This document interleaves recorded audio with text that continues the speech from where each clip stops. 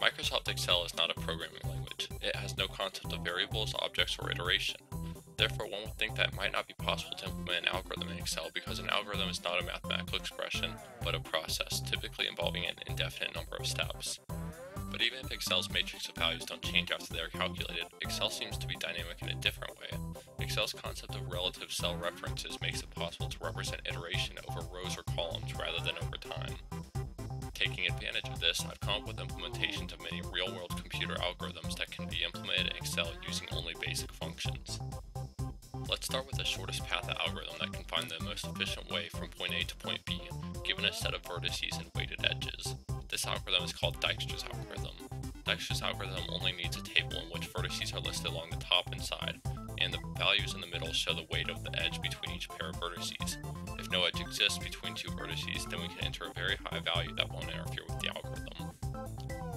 Beginning with a row that represents the length from any vertex to our destination, which we'll say is vertex 0, each iteration of Dijkstra's algorithm determines the best possible path to vertex 0 from exactly one other vertex. And then the next iteration will see if any other vertex can benefit by going to vertex 0 by way of the last one in its shortest path. So I wrote this formula to find the vertex in each row with the shortest known path to 0. It doesn't return the length of the shortest path, but looks up the vertex with that length in the row to return the number of the vertex itself.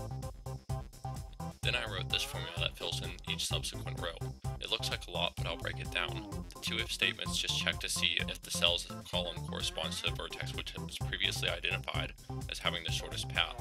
If it does, then it will fill in the cell with a blank because the vertex's shortest path has already been found. Otherwise, it should fill in the cell with the smaller of two values, the shortest path yet known from the current vertex, represented by the cell directly above, or an alternative route by way of the last completed vertex, which is just the sum of the direct edge weight between this vertex and that one, and the shortest path from that vertex, which has already been identified. Finding the direct edge weight between the vertex in question and the last completed one requires referencing the table, but using Excel's address function, we can use the same column as the current cell and the row that corresponds to the other vertex in our table. That address will give us the edge between them. With those two formulas written, all that remains is to stretch the latter formula across to generate the first iteration, and then everything down to generate the rest. Now the last value in each column shows us the shortest path from the vertex that the column represents to vertex 0, and using the column to the side, we can trace the path that it chose.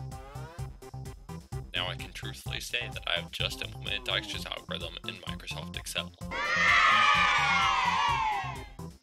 Thank you for watching, and drop kick that subscribe button to see more programming in Excel.